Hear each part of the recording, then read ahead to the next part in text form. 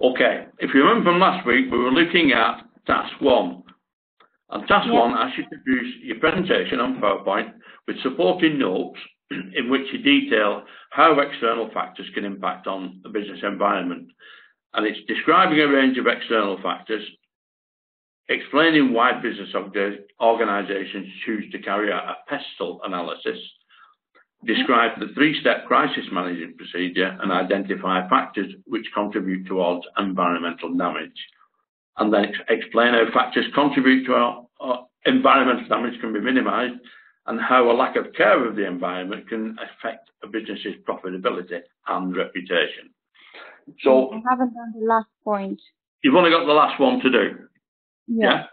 Right. Well, and then for the merit and for the distinction, I haven't done yet as well. Yeah. The bits on there, for looking at the reputation, this is quite a new phenomenon. And it's been mainly caused by social media. People now have access to other people who have dealt with a company. They can find information about that company very quickly. And I don't know whether you remember, last year it was, Starbucks were pulled up by not paying the correct amount of tax to UK. And not just UK, but other countries that we're in. They were avoiding tax and funneling what tax they did pay back to America. And it had a very detrimental effect absolutely within a week. The sales dropped off noticeably. It's recovered since because people have short memories, but that's the sort of thing. Anything that can affect the environment or can affect how people feel about a company can impact very quickly nowadays on the business through the use of social media. People from across the world can speak to each other now, where before that wasn't possible.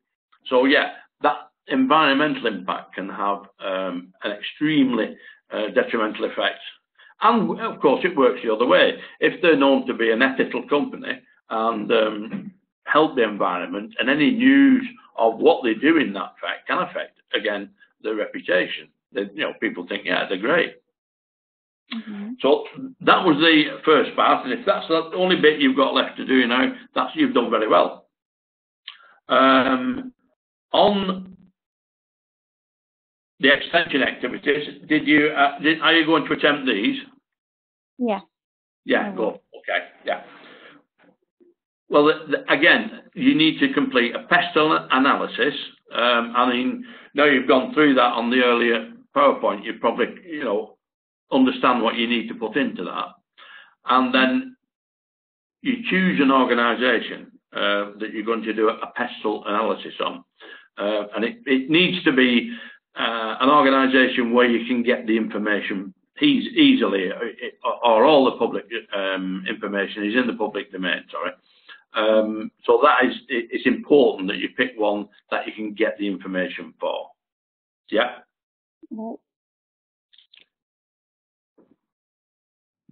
To go for a distinction, you prepare 3 leaflets, which the chamber is going to be able to use, and which is going to be displayed in reception.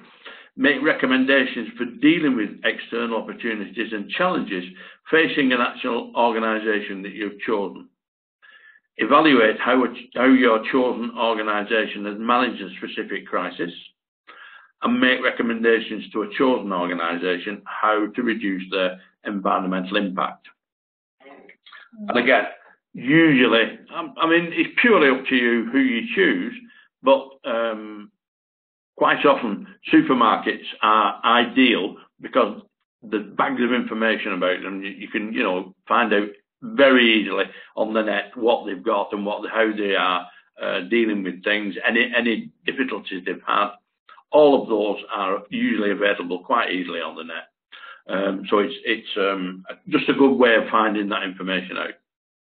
But if you've got another organisation who you can get that from and you're more familiar with it, then that's fine. No problem at all. It's any of your choice. So you're quite happy with what you need to do for those now, yeah? Yep. Good. Task 2, moving on, is our Chamber of Commerce has asked you to produce a booklet on marketing that can be distributed to small businesses in the local area. The booklet must include the following: an explanation of the function of marketing and how it is different from selling. Do you know the difference between marketing and selling? Yeah. Good. That saves me a bother. A lot of people don't understand the difference between the two, but marketing is in the advertising section. It's not actually advertising. Well, part of it is advertising, but marketing is putting everything in place to be able to sell. Yeah, and selling, obviously selling.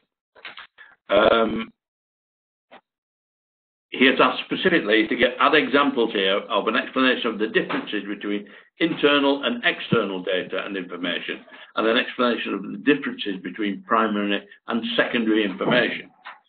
Well, those two run together, actually. Internal and external data is data you get from inside the organisation and how it's used and how it's transferred within the organisation itself.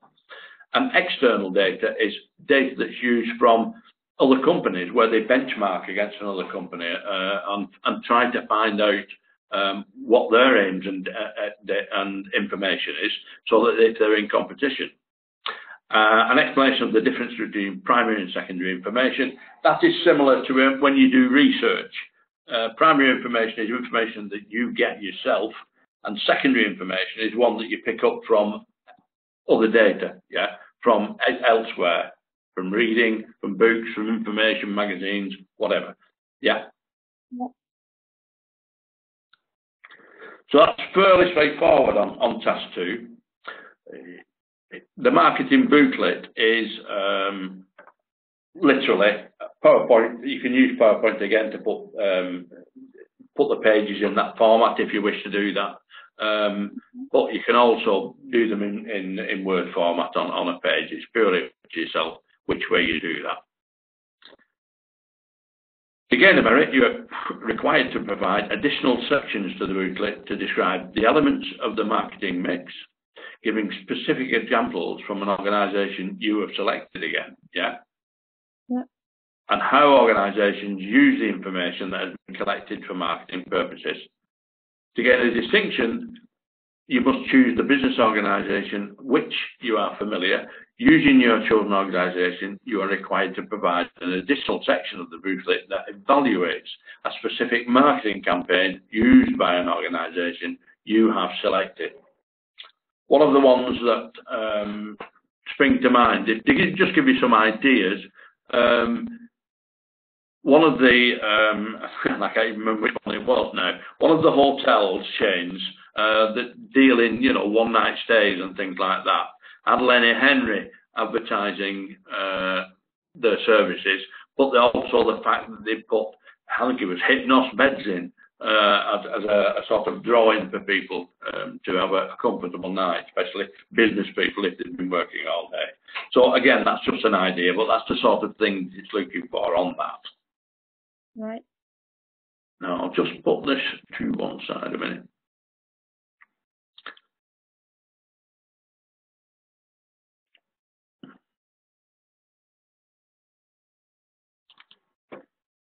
There's ample resource on here within this section to look at, or to give you the ideas on there.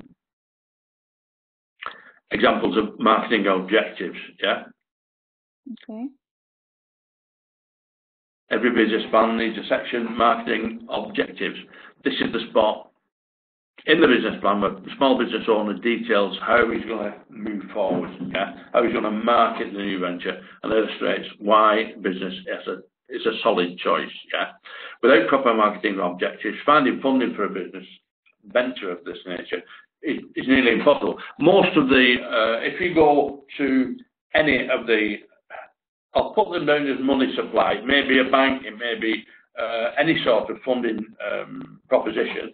If you go to them without a solid marketing objective of your good or service, whatever it is, yeah, they'll give you a turn down. They want to see why you are rating it so highly and why you need the money for it. The return on the investment has got to be very clear. And without that marketing plan, how are you going to get there? You know, it's just obvious that they're not going to give you the money. Yeah. So again, when you put those objectives down, they need to be real objectives, realistic objectives, achievable ones. Because anybody can say, "Oh, I want to make £1 million in this next 12 months." Yeah, but how are you going to do it? It's like I've seen sales managers say to the sales team, "Okay, we need to double our turnover in the next section." Without putting additional resources in, there's absolutely no way that's achievable. So if you've got 6 salesmen and they're working at maximum, and you want to double what they do, you need another 6 salesmen, and that's a marketing objective, to start more people so that you can get more work out. So again, realism is absolutely important. So we're looking at this as SMART, if you remember. Realistic, measurable. Again, it's got to be measured. How you know when you get in there? How the pathway towards that goal, how is it to be measured?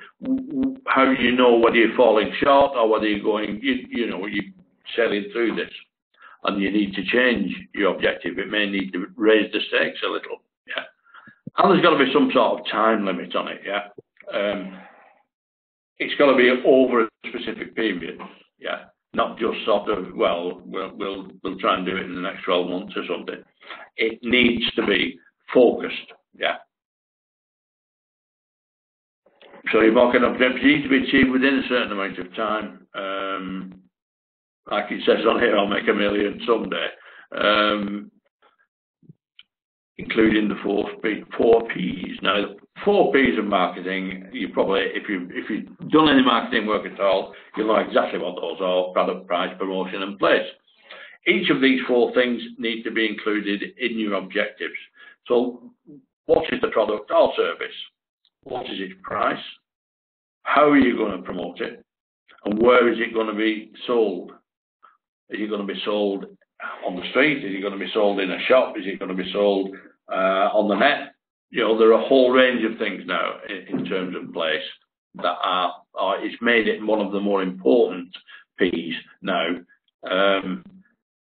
So basically, you're giving all the information, yeah, that you possibly can. Okay. But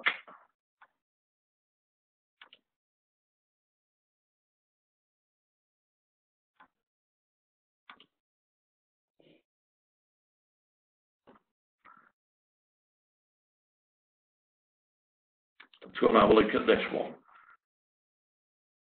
These are some examples.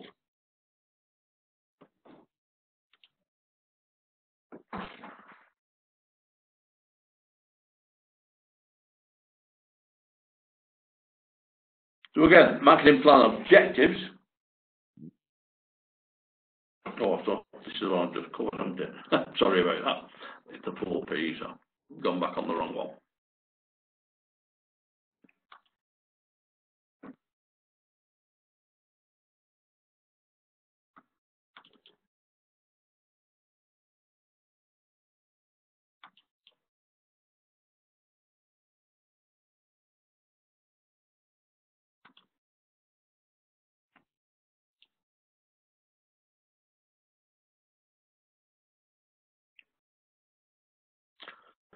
So basically selling is one-to-one communication between a seller.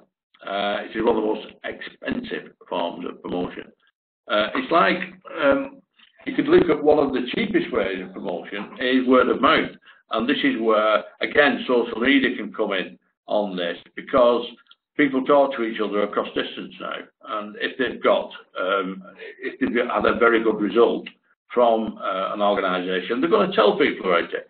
And that word of mouth is for nothing. It costs you absolutely nothing. whereas like one-to-one trying to sell something is quite expensive.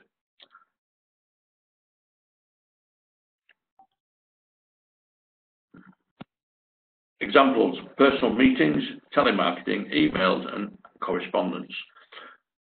So advertising is a form of personal promotion, but it spreads it out. They'll then pay to promote the ideas, goods or services in a variety of media outlets. It can be found everywhere. Advertising, I mean, that picture above is a good example. Advertising everywhere. You met with it on the street, you met with it in your home, on TV, you met with it every time you pick a newspaper up, everything. On the net now, one of the big bugbears is that you get a load of advertising all the way down the side. It's got to the point now where you have to pay if you want to go advert less, basically. That can be a good thing in some ways, because you will see things on the net when you're browsing through something else, or even if you're working sometimes. It can be a light relief if something comes on that you're interested in. Oh, I hadn't thought about that, and you'll pick something up from there where you wouldn't have actually done anything about it if it'd been left to yourself. So direct marketing, as you know, is through the letterbox, the stuff that comes through the door, basically, on a daily basis. This depends on how you look at it. I find it very annoying is that you get cold calling by telephone. They pick a number of people's telephone number up, and then you get these spurious phone calls on a sort of hourly basis sometimes about subjects that you're not even interested in. How they get your number, I don't know, but you can now actually find a way of having those cut out.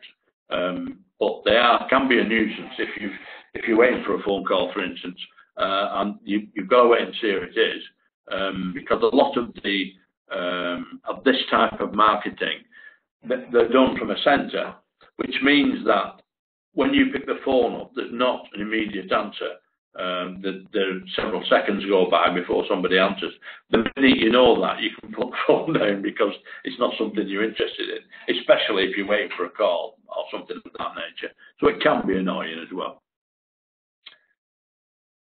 Sales promotions used to be on regular times throughout the year. There'd be a sale before Christmas. There would be a sale in January of stuff that wasn't sold at Christmas. There'd be a sale at the end of summer of all the summer wear and things like that that were now unsold and now being sold off for a cost, basically, to get rid and to buy new stock in for the autumn and winter. So those are the sort of things that you'll see in terms of sales promotion. Other ones, product samples, coupons, any displays, point of purchase. Sometimes you'll get people at a railway station, or larger ones, will be offering a free try of a bar of this or something of that, or a packet of something. They're absolute point of purchase displays, basically, but you don't have to purchase for those. They'll do just extra advertising as well as getting you to try the sample. Something you perhaps wouldn't have done if you hadn't been accosted at a railway station or bus station by one of these people offering the samples. Public relations activities. This is again links back to what we were talking about in one. Public opinion is very important nowadays, so therefore public relations activities enable an organisation to influence the target audience. Most of the time, public relations company campaigns try to create a favourable image of the company, its products and its policies. Companies give news releases, handouts, anything of that nature to announce anything that's going on, any news that they've got, that they will use in many channels. advertising in football grounds, where there's something at least flying around the circuit while you're watching the match, and subliminally you're picking that information up. You're not actually reading what it says on there, but I bet if somebody asks you when you watch the match, what was some of the advertising on there, you'd be able to say. You hadn't actually read it, but the information had stored in your subconscious just by zooming around the inside of the playing wall while the match is on. So all these are things, are tactics to get the public to recognise we're a good firm, use us, our services are the best, and any information that they can bring to the public.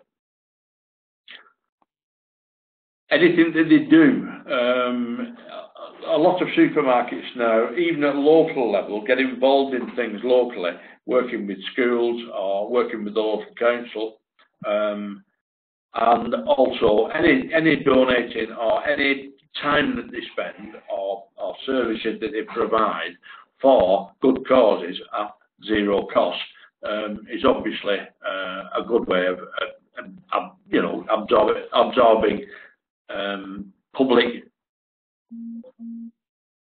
acknowledgement of what they do. So these, again, are informative sheets, but they're also idea sheets, because again they will list a number of ways of doing things, and it'll just act as an aid memoir for you. So, oh yeah, I can use that, and then move forward with it. Yeah. Right. Slow you down. You go wait a minute. I'm going to look at this one at the bottom, because this is often mistaken.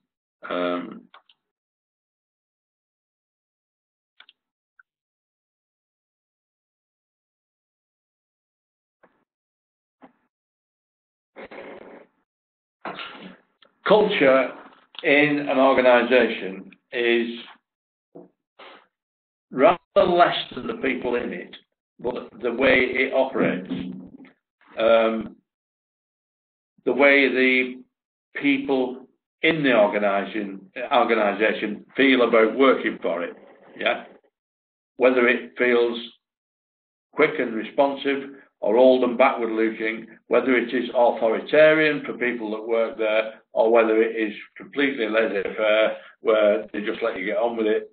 There are a whole host of different things, and there is a list of now of companies that you like, and it will list 1 to 10 companies that the public in general feel good about, and also the best firms to work for, and that is becoming also very important now, because attracting, one of the main things with any business that you are running is attracting the right people into it.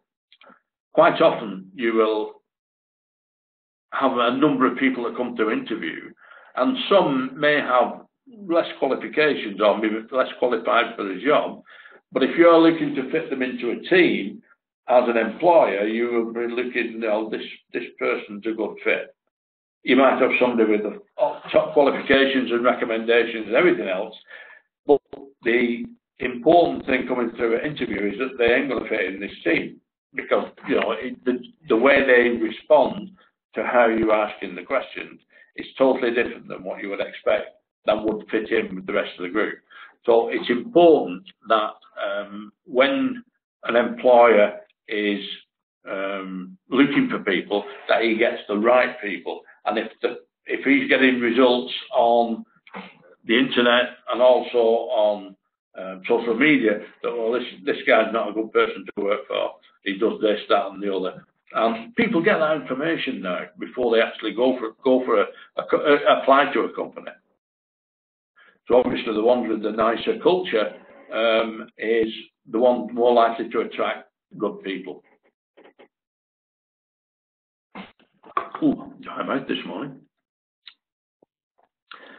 So looking at culture, one of the ways of looking at this is, what it's doing, whether it is role-orientated or backward-looking, whether it's looking at a powerful management team, whether it's forward-looking, whether it's people-orientated and task-orientated, so that people like to work there, they're forward-looking, and they know what they've got to do. Many companies suffer from management that does not give clear information on what is needed. Yeah, it's just a lot of I've seen, worked in companies where managers just sort of said, "I want that doing by then, get on with it," and no support, no further information, not really clear management. It doesn't work, and people usually leave quite quickly. I think I stayed there for, I think it was 4 weeks. But anyway, I digress. But I'm just giving an example of what happens in culture. People like to, looking at the terms of what people like within an organisation, would you be surprised if I told you that the wage or the money came about 5th in the list, 5th list of importance? When you work somewhere, it's important that you feel valued, that you can see that there is somewhere to go, you've got opportunities within the company, and you are supported. Those are the major factors that people look at within when they're working within a company. The wage comes about, as I said, about 5th. So it's very important that you look at that as an employee or a prospective employee. You need to look at that with the company. I've worked in a lot of different companies. I was an engineer before I became a teacher, and I worked for one company for over 30 years. And then, because they moved to France and wanted me to move, and I didn't want to go, I left. But after that, I never stayed anywhere more than 2 years until I found one company where I ended up staying 4 years because I liked it. But then my ethos was to move every 2 years to gain more experience and knowledge, which I did. But that was my choice, yeah, not somebody else's.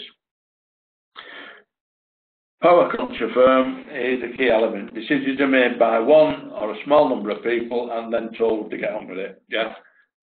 Power culture is usually found within small organisations or in a sector or department belonging to a large organisation. This is difficult because it's hard to run a large organisation with only a small number of people. It's like a college like ours. We couldn't operate on a power culture. Even though it's only a small company and it's saying on there that would reflect that, we have to have a division of labour. Who does what is very clear, because we wouldn't get everything done otherwise, because we have many of our teachers have got very high qualifications and work in other colleges and some in universities, and they work on a part-time basis, where they're given basically a number of things to do, and they know what they've got to do, and they just get on with it. So it's not like a power culture, but it's not laissez-faire where nobody's bothered. The rules are fairly straight, who does what and when. It's like, again, another example is I'm delivering this unit to yourself. Once this unit's complete, you'll move on to one of the other tutors, and you'll gain experience of different tutor styles and how they operate as well, which gives you further information of how businesses run and how they operate. Yeah. Ultimately, the success of a power culture will depend on the strength of the decisions made. And this is what I've said before. I find that when you've got a power culture, it's a sort of, well, that's it, get it done, take it or leave it, and it doesn't actually work too well. Yeah. Role culture, individuals are assigned specific job role. This is how we work. And as well as that, some of the senior management team have several tasks. I will deliver some business qualifications. I will deliver all the teaching qualifications, etc. and IQA qualifications. I only do business ones occasionally because I've been in management for many years, but I usually do this part of the unit, explaining about business and how it works and so forth. One of the other roles is the total quality management within the company. So that is but they are distinct roles, and I work on one and then I work on the other. It's not, the two can't be the two are separate, they're not modulus. It's looking at where you've got specialist roles, and again, this is how I give you that example. I have a specialist role in this particular unit because of my management experience. I teach the teaching qualifications because of my teaching experience, but they are very much role orientated. Yeah, Ramon will teach business, and he also teaches tourism and hospitality because that's another area of his knowledge, area of knowledge he has. And we have other tutors that teach IT specifically, and also others that do business as well. So again, they are task and role orientated, very much so. Specialist in sales and marketing. Again, Raman, the owner of the business, he's been in sales and marketing many years before he started the business. Therefore, he's got a lot of experience in that area, and those are the areas that he's spends most time with. Looking at legal compliance, project management and legal compliance. Specialist roles should increase productivity as employees are completing the tasks they are fully trained and experienced to do. And that is a really important factor. I have seen over the last 20 years working in different colleges and different organisations, you can't understand it really to some extent. In engineering, you were promoted if you could do certain tasks, and you were given any further training you needed to move on to that wider scope if you needed to. What colleges tend to do is take a very good lecturer and they'll put him into a management position, give him no training whatsoever, and leave him to flounder. And I've found that happen on many occasions in further education, sadly. Hopefully, it's changing now as the roles like here become part-time and you work for many different organisations, especially delivering online like this. In some cases, like yourself, it's one-to-one. In some cases, we might have a group of up to 8 on any particular course. Right. So role culture may be unsuitable for some organisations with a small number of employees where everyone needs to take on a variety of tasks. That, again, is partially us because the 3 or 4 of us in the senior management team tend to do about 3 or 4 different roles, because until we expand even further, then we will probably release some of those roles to more employees as we start, as we extend and the more students that we get. Because as the student numbers increase, our task in terms of mine, in terms of quality, and Ramon's in terms of managing the business, will take up more time, and we'll have to employ tutors to actually deliver the work that we were actually doing before. So the roles will change, or culture will change within the organisation as it progresses. Task culture is termed the use of teams who complete tasks. This is mainly larger organisations where they have project teams. They will then be set a particular task, and the staff feel motivated because they know exactly what they've got to do. They're empowered to make decisions for themselves, to move along, and they feel valued because they've been selected for the team. And theirs is a sense of achievement when the team complete a task successfully. It also allows teams to be more creative with problem solving. One of the best examples of that I can give you is that recently London has had a new cross-rail service built underground, a massive project in terms of cost and time. It's broken up into sections, and sections are given projects. And one project is digging a shaft that's got to complete with a tunnel underneath. A railway station's got to be built. Parts have got to be built for that railway station. There are a whole host of things where it's broken down into specific projects, and each of those projects will have a set timescale and the budget, and the project manager involved then has to work very closely with his team to make sure that they all achieve, and that is how that sort of operation can function and come back at least not always on budget, but certainly they're usually not far out on time. So that's task culture. Person culture, organisations focus on people working with the organisation. They rely on specialist knowledge of the workforce. Person cultures are found in organisations where there are opportunities for employees to develop their career skills. Examples include universities where staff can continue their education through their employment. Person cultures include legal and accountancy firms where the organisation is selling a specialist skill of or its staff. It creates a need for staff to undergo continuous professional development. Teachers do that on a regular basis. Most of us have a CPD plan each year. Even me, at my extended age of 74, do have a CPD plan. One of the things I do is to make sure that I am up to date with the awarding bodies' changes in courses or in terms of what the requirements are, and they run sort of one-day courses here and there to give this information out so that people are up to date.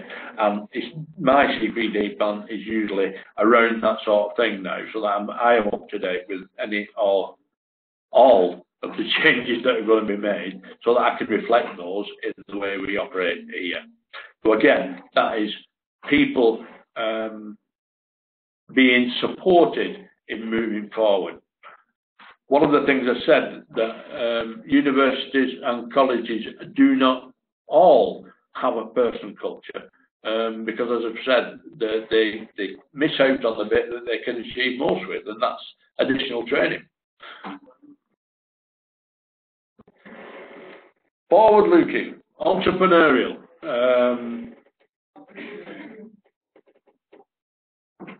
All small businesses you could look at are in this situation. However much it changes, they get bigger. Without that forward-looking culture and to some extent entrepreneurial, they've got to try things and see if they work to expand. And in that first 3-4 years of any small business, if it wants to grow, it's got to look forward and look at how they can bring in more income into the company. And that is maybe looking at different ways of bringing income streams into the company by doing things that are not the total focus, but will allow them to do. They'll bring the sort of funding in that will allow them to do things that they want to do and to achieve the goals that they set out to do. This one, backward looking, does not embrace change, whereas the other one above is all about embracing change and making change where you need to. If you don't make changes or external things happen within an organisation, it can lead to it closing quite quickly. I worked for a college that was a Tier 4 college that relied on students coming in from abroad on visas. The government changed the rules on visas drastically in 2013-14, and the college closed in 2015 because they didn't look at changing the way they operated by bringing students in rather than just bringing them in from abroad. Because obviously, as soon as those restrictions were put on visas, the supply of students dropped drastically. And again, they didn't do anything about it. So, yeah, lack of risk-taking, lack of flexibility, yeah, especially in organisations of public service, organisations but can be the reason why long-standing commercial businesses suddenly go into administration. Just the example I gave you there, then, that's the sort of thing that you've got in terms of the effect that the culture within an organisation can operate. So, yeah, that's the end of that one. What I wanted to go back to now, just before we look at that, is the marketing booklet. You're quite happy with finishing off the extensions for the first task, yeah? Mm-hmm. Sorry?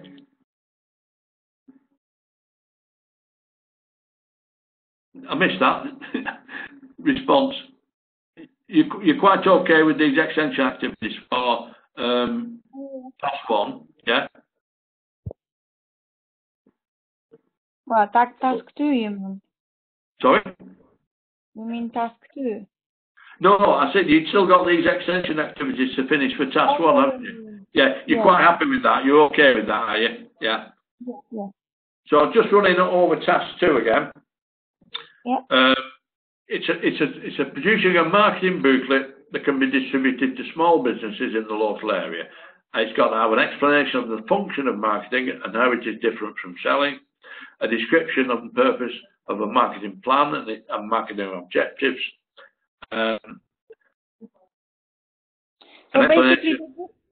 basically, the booklet, I can download it from internet just to make my own information. Yeah, any template you want to use is fine. But then your booklet has got to contain these things, yeah? Okay. Yeah, so you can put on the front page, you can use a template from the net anywhere, yeah? Say marketing booklet or whatever, but the information inside that you put inside is an explanation of the function of and how it's different from selling, a description of a marketing plan and marketing objectives, an explanation of the differences between internal and external data and information, and an explanation of the differences between primary and secondary information. Yeah. So I think today we'll leave it there on allow you to finish those off, and by all means, any work that you've already done that you want some feedback on, just put it into learner work, and it'll come to me, and I will deal with it as soon as I get it. Really, yeah, and I'll send you some feedback on that. You use let me move that out of the way again. Do you use? I think I asked you this last week. You're conversant with review, are you, in Word? What do you mean? Right. When you send me a piece of work in, yeah, I will read through it, and I click on review here, which allows me to put a window at the side here, yeah, with the information on that. It will say anything from you need to look at such and such a thing on, such and such a thing, or needs to be added here, or it may say excellent, good, that's fine, and you can move on from there. You know that's achieved, yeah. So I will use review on there, and when I send it back to you, it will have these bubbles at the side at the various points with some either information that you need to look at, or it will just say good, excellent, fine, done, job done. What I will then do when the unit's complete, I will then give you a formal assessment of the work with and saying that it's achieved, well done, etc. And that will then go back into learner work as when it's completed, and will stay there until you've completed the rest of your units, and then you've got the full qualifications already been assessed. Right. It will then have to come back to me, except for this unit, because I can't quality assure my own work. It will then come back to this unit, and either Raman or one of the others will do the IQA on this one. And once that's done, your qualification is complete. That's how it works.